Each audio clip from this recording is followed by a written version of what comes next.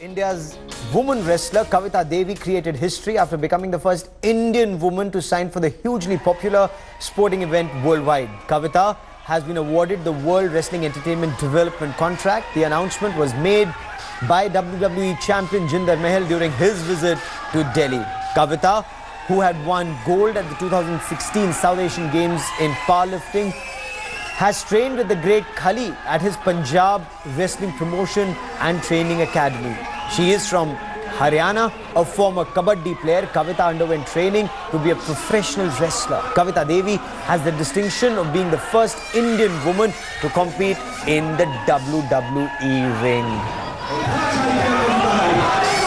And smashing cultural taboo, WWE has signed its first female performer from the Arab world. Shadia Basiso, a Jordanian versed in martial arts, attended WWE's talent tryout in Dubai earlier this year and was selected from a group of 40 men and women. She then is to begin her training at the WWE Performance Center in Florida.